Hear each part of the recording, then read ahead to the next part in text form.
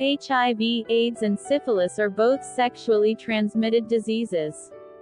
HIV/AIDS is caused by the human immunodeficiency virus, and spread through contact with an infected person's blood during vaginal, anal, or oral sex, and through shared needles or syringes.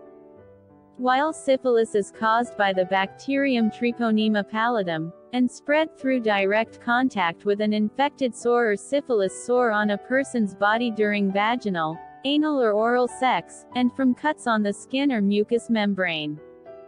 Both infection or disease can lead to the development of skin rashes when a person is exposed to the infection. In this video, we will be talking about 5 differences between HIV rash and syphilis rash, depending on the appearance, color and how one feels when exposed to either of the infection.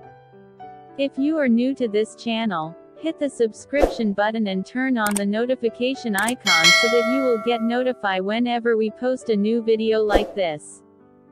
The first difference between HIV and syphilis rash is on the way they feel. HIV rash is often itchy or painful, while syphilis rash is never itchy, making it difficult to be noticed. The second is that HIV rash mostly appears in upper part of the body, such as the face and the chest region, while syphilis rash appears mostly on the palms of the hands or under the feet, and in moist and hidden part of the body, such as the groins and the armpit. The third is in their color. HIV rash appears as a red patch with tiny bumps in it, while syphilis rash appears as a darker reddish-brown spots that are sometimes too light to be seen. The fourth is on their duration. HIV rash lasts for a long time and usually does not disappear until treatment is given, while syphilis rash lasts for 2 to 6 weeks and disappear without treatment.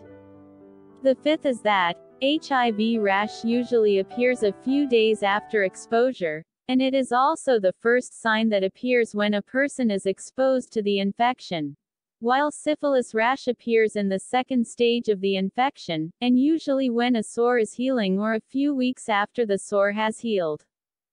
The knowledge of other common signs and symptoms of HIV and syphilis infection will greatly help you in differentiating between a HIV rash and a syphilis rash, and also between the rashes of other common skin conditions like eczema, psoriasis, dermatitis, and hives.